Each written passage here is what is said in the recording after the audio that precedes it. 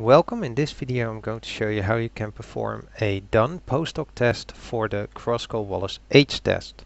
So after you've done a with Python and JupyterLab Python 3.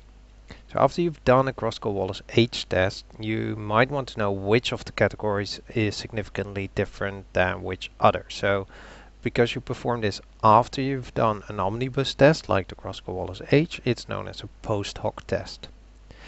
Now the Kruskal-Wallis H test can be done by simply performing the post-hoc can be done by performing Mann-Whitney U-tests for each possible pair. So for example, in the example I'm using, I have three locations: Diemen, Haarlem and Rotterdam. So I could do Diemen versus Haarlem, Diemen versus Rotterdam and Haarlem versus Rotterdam. A test that does something fairly similar is the Dunn's test, and how that's being done I'll show you with Python. So to load my example, I'll load it as a pandas data frame. So I'll first import pandas. If you've never imported pandas before, you probably first need to install it. And after I've imported it, I can use read CSV to simply load the data file that I have, and with head I show you the top 5 records. So just to give you a quick impression of the data. The example will be using the nominal field of location and as an ordinal field the motivational qualities of the teacher. So I'll store those as two separate fields so I don't have to type them in every time.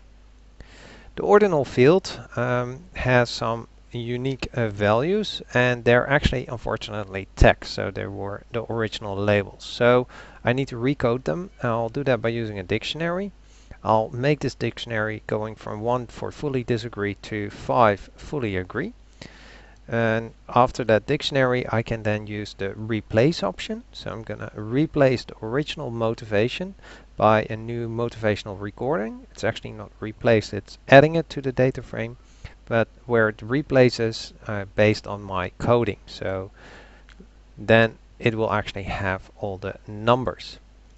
Then just to check if that actually worked, I used the values count, and now indeed it just shows 1 to 5. The order here is not correct, but we don't need to worry about that. The post-hoc test can be done, the Dunn test, using the scikit post-hoc package. So I'll import that one as well. Again, if you've never installed it before, use pip install to actually install it. And then we can use the Post-Hoc Dunn, where we fill out which data I'm actually using, the name of the ordinal variable or scale if you're using scale variables, the grouping variable, in this case location, and which adjustment you want to make. There are quite a few different ones, so but I'll use Bonferroni. It's a little bit conservative, but okay. And that gives me as an output a table with all the possible comparisons. So this one here is, for example, the comparison between Haarlem and Diemen, which of course is the same as the one between Diemen and Haarlem. So you can actually ignore half of the table. And also the diagonal is where you compare Rotterdam to Rotterdam, for example, and that doesn't really make any sense, so you can ignore that one.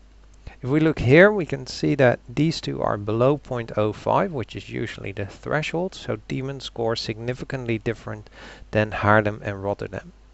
And if we look for Haarlem and Rotterdam, comparing those two itself with each other, then there's no significant difference there. And that's about it. That's how you can perform a post-hoc Dunn test for the Kruskal-Wallis test using Python. I hope this was helpful.